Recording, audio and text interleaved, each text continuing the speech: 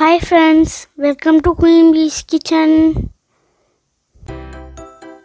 இன்னைக்கு நம்ம வீடியோவில் என்ன ரெசிபி பார்க்க போறோம்னா எல்லாருக்கும் ரொம்ப பிடிச்ச மட்டன் குழம்பு மற்றும் மட்டன் வறுவல்.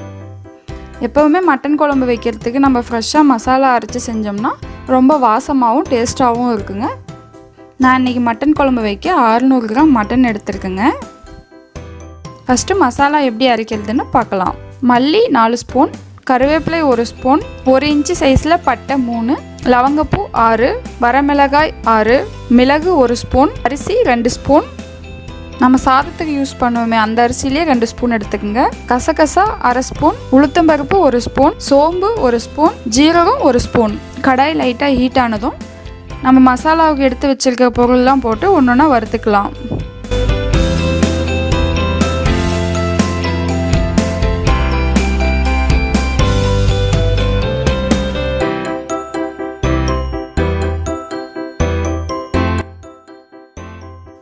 கசகசாவில் நார் சத்து அதிகமாக இருக்கிறதுனால இது செரிமானத்துக்கு நல்லதுங்க.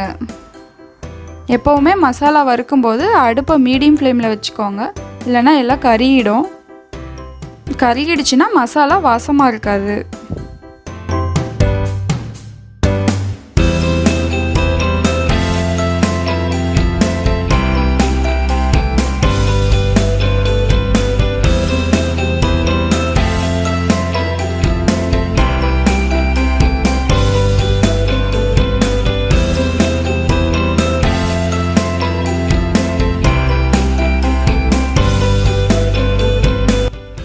இந்த மாதிரி மசாலாவெல்லாம் வறுத்து வேறு பாத்திரத்தில் மாற்றி வச்சுக்கோங்க. 10 நிமிஷம் ஆற விட்டு அரைச்சிக்கலாம். இந்த மாதிரி பவுடரை அரைச்சி வச்சுக்கோங்க. அடுத்து வெங்காயம், தக்காளி, பூண்டெல்லாம் வதக்கி ஒரு பேஸ்ட் அரைச்சி வச்சுக்கலாம். 2 வெங்காயம், 5 பல் பூண்டு, 1 தக்காளி எல்லாம் எடுத்துகிட்டு மீடியம் சைஸில் கட் பண்ணி வச்சுக்கோங்க. கடாயில் ஆயில் 2 ஸ்பூன் சேர்த்துக்குங்க. ஆயில் லைட்டாக ஹீட் ஆனதும் கட் பண்ணி வச்சுருக்க வெங்காயத்தை ஆட் பண்ணி நல்லா வதக்குங்க. அடுத்து பூண்டு ஆட் பண்ணிக்கோங்க. கட் பண்ணி வச்சுருக்க தக்காளி ஆட் பண்ணிக்கோங்க.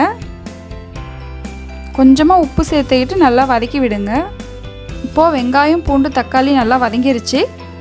10 நிமிஷம் ஆற விட்டு தேங்காய் 1/4 மூடி ஆட் பண்ணி இந்த மாதிரி நல்லா பேஸ்ட்டாக அரைச்சிடுங்க.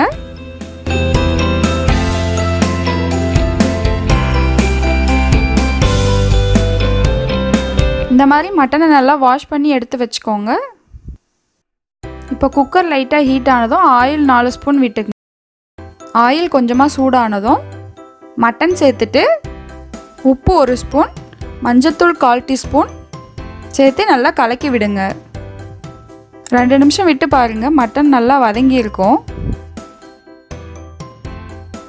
இப்போ இஞ்சி பூண்டு பேஸ்ட் 1/2 ஸ்பூன் ஆட் பண்ணுங்கள்.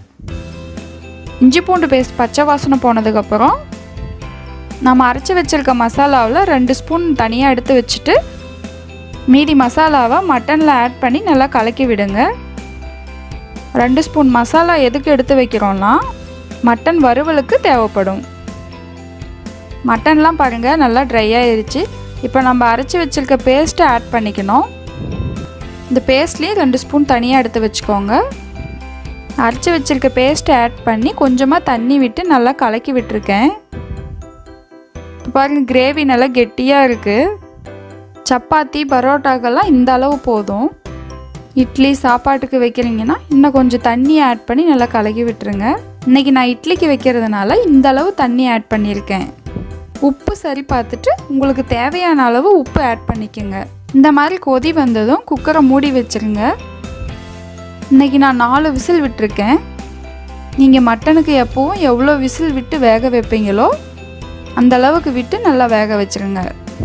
இப்போ பாருங்கள் மட்டன் குழம்பு ரெடி ஆயிடுச்சு. ரொம்ப நல்லா வாசமாக இருக்குங்க. இந்த மாதிரி குழம்பு தனியாக, மட்டன் தனியாக வேறு பாத்திரத்துக்கு மாற்றி வச்சுக்கோங்க. இப்போ நம்ம மட்டனை வறுத்துடலாம். அதுக்கு 20 சின்ன வெங்காயம் எடுத்து கட் பண்ணி வச்சுக்கோங்க. நாம் அரைச்சி வச்சுருக்க பேஸ்ட்டு 2 ஸ்பூன், மசாலா 2 ஸ்பூன், வரமிளகாய் 4, கருவேப்பிலை 1 ஸ்பூன், கடுகு 1/2 ஸ்பூன், ஆயில் 2 டேபிள் ஸ்பூன். மட்டனுக்கு எப்போவுமே சின்ன வெங்காயம் ஆட் பண்ணிக்கிட்டிங்கன்னா ரொம்ப டேஸ்ட்டாக இருக்கும். சின்ன வெங்காயம் இல்லாதவங்க பெரிய வெங்காயமும் ஆட் பண்ணிக்கோங்க. இப்போ கடாயில் ஆயில் விட்டுக்கோங்க. ஆயில் லைட்டாக சூடானதும் கடுகு ஆட் பண்ணிக்கோங்க. கடுகு நல்லா பொரிஞ்சு வந்ததும் கருவேப்பிலை ஆட் பண்ணிக்கோங்க. வரமிளகாய் ஆட் பண்ணிக்கோங்க. கட் பண்ணி வச்சுருக்க ஆனியனை ஆட் பண்ணி நல்லா வதக்கி விடுங்க. இந்த மாதிரி நல்லா வதங்கினதும் நம்ம அரைச்சி வச்சுருக்க மசாலாவை ஆட் பண்ணிக்கோங்க. மசாலாவோட பச்சை வாசம் போனதுக்கப்புறம் நம்ம அரைச்சி வச்சுருக்க பேஸ்ட்டை ஆட் பண்ணிக்கோங்க. கொஞ்சமாக தண்ணி ஆட் பண்ணிவிட்டு 1/2 ஸ்பூன் உப்பு சேர்த்து நல்லா கலக்கி விடுங்க.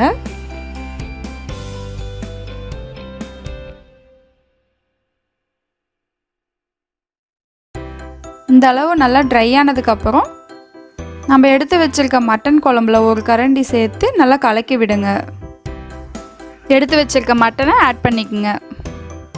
2 நிமிஷம் அடுப்பில் நல்லா லோ ஃப்ளேமில் வச்சுட்டு மட்டனை நல்லா கலக்கி விடுங்க. இந்த குழம்பு சப்பாத்தி, பரோட்டா, சாதம், இட்லி எல்லாத்துக்குமே நல்லாயிருக்கும். நல்லா வாசமான டேஸ்டான மட்டன் குழம்பு, மட்டன் வறுவல் ரெடி. ஃப்ரெஷ்ஷாக மசாலா அரைச்சி செய்ய டைம் இல்லாதவங்க பல்காக அரைச்சி வச்சுட்டு அப்பப்போ எடுத்து யூஸ் பண்ணிக்கலாம். எப்படி அரைக்கிறது, அதுக்கான அளவு என்னன்னு இன்னொரு வீடியோவில் நம்ம பார்க்கலாம். வீடியோ உங்களுக்கு பிடிச்சிருந்தா லைக் பண்ணுங்கள், ரொம்ப பிடிச்சிருந்தா சப்ஸ்கிரைப் பண்ணுங்கள். மறக்காமல் பெல் ஐக்கானையும் ப்ரெஸ் பண்ணிடுங்க. தேங்க்யூ.